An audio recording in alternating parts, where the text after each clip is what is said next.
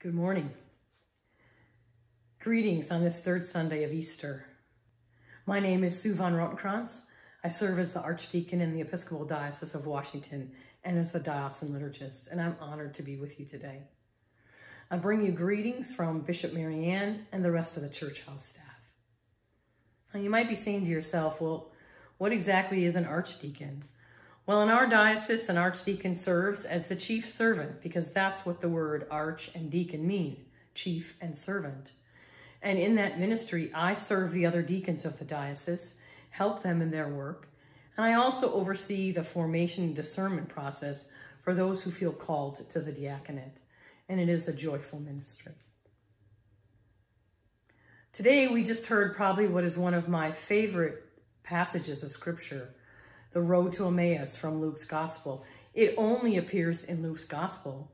And on Sundays, it only appears once in 3 years in our lectionary cycle. If you choose to celebrate all the days of Easter week, that is the days following Easter, you'd get to hear it every year on Wednesday. But for some reason, our lectionary folks decided that the best and only way to hear this story was once every 3 years.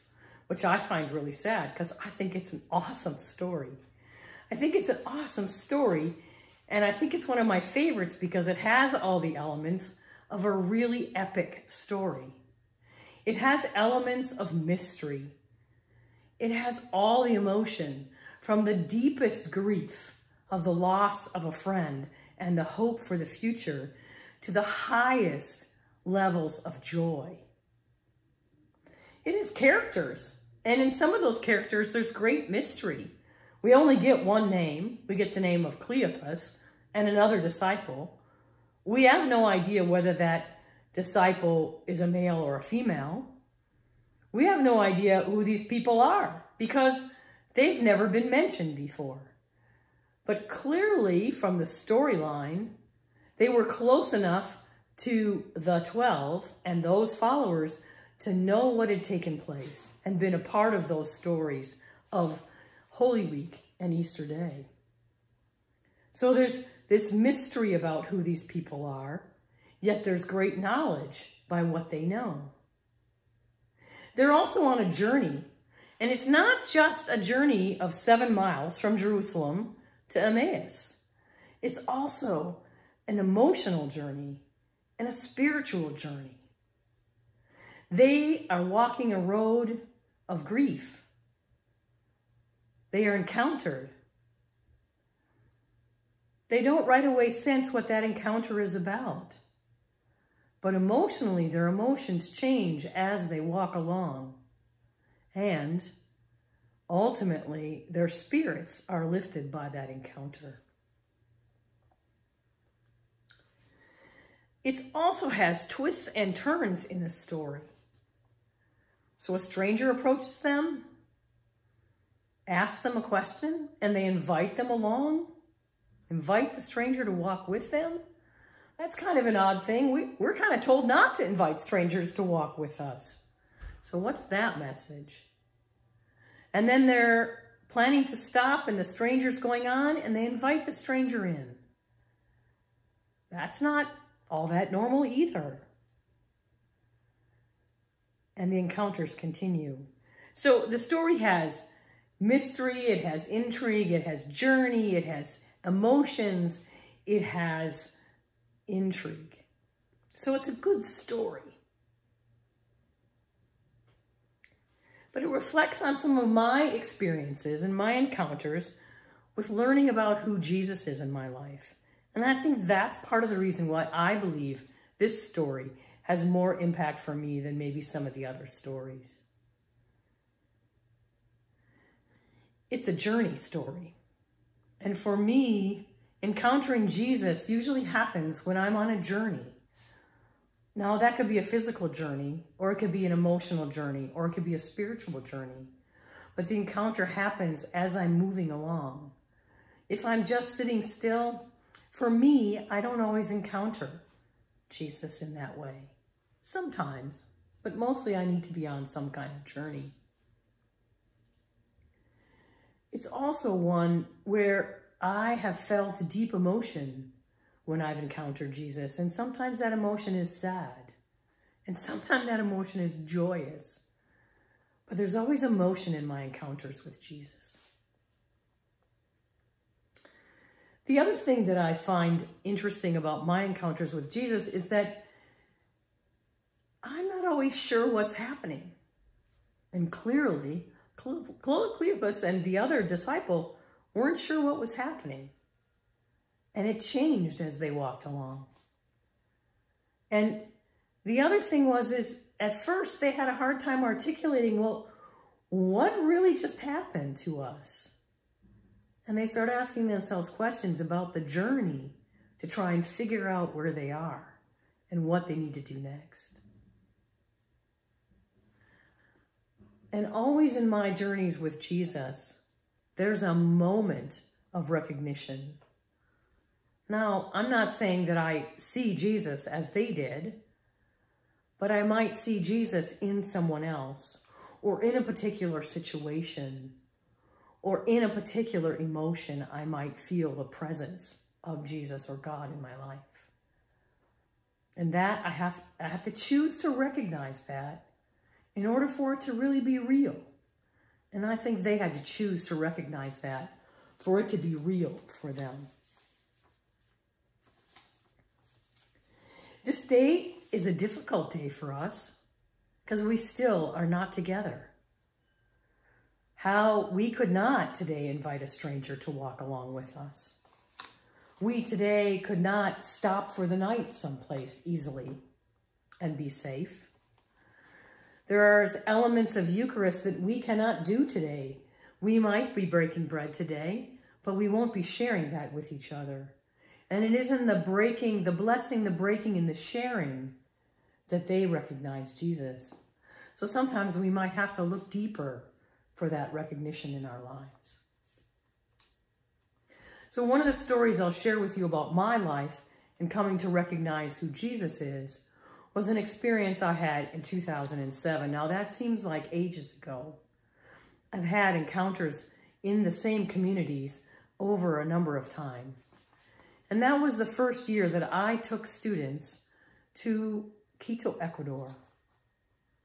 And my encounter and my purpose in being there was to help those students put on a special weekend for young people in the Diocese of Ecuador. The Diocese of Central Ecuador is a part of the Episcopal Church. So they're one of the dioceses just like ours, the Episcopal Diocese of Washington. And their diocese is about half of the country of Ecuador. And they were trying to put on a weekend that allows for spiritual encounters to happen between people. It was a place that I had been as a young person, a young adult, and a youth leader over many years, where I had encountered Jesus in my life and where I had helped others encounter Jesus in their lives. But what was really special was we went there to help them, and they really helped us. I learned so much about them and their culture, their many cultures. I learned so much about them, about faith and the depth of faith. I encountered people who had nothing, and I literally mean nothing, yet they had faith that was deeper and stronger than mine. And they willingly shared that with us and with me. And in those encounters, in those walking along the story with them, learning about their lives, learning about what fed them and nourished them in their faith, I encountered Jesus with them. Now, you don't have to go to Quito, Ecuador to encounter faith. I think all you need to do is be in relationship with another person, to be in dialogue with another person, to walk in some of their shoes and then walk in your shoes. It's about trying to figure out who you are. And as we used to say at a camp I was at, allowing the Christ in me to meet the Christ in you. Because we believe that Jesus is present in each of us. So even if we can't be in the same room together, even if we can't be in our churches together, We're encountering each other by what we say and share in our worship online, maybe in a Bible study, with our families day to day, with our neighbors as we greet them, with the person we encounter in the store who's checking us out, and we thank them for their ministry. You can be blessed by just as simple encounters as that.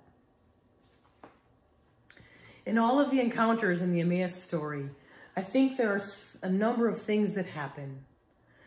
These folks had experienced life in following Jesus and listening to Jesus and learning from Jesus. And in that, they had great hope. But death dashed that hope. And even when some of the women said they heard, they saw, they experienced Jesus, they say they were astonished, but they didn't believe. We don't know why they didn't believe. None of the disciples believed the women until they too had an encounter with Jesus. Last week we talked about Thomas. He didn't believe his best friends until he saw Jesus. Sometimes I think grief, whether it's grief of loss of relationship or death or sickness or grief over the loss of a job or whatever is going on in our lives, grief can overcome the positive feelings we understand and know. And it takes an encounter to change that into resurrection, back to hope. And the journey in getting there transforms us for ministry in the world. I want to encourage you to be in conversation with persons who you meet right now. Our world needs the hope and the love that we can bring to it. Our world needs the joy of our faith. And the people we encounter every day who are trying to make it from day one to day two, they need to know that there's joy for them and that you have that joy because of what you believe about who Jesus is. May you be blessed this Easter. May you find joy, and may you walk a journey that transforms and gives you opportunities to encounter Jesus in each other, in the stranger, in your family. Amen.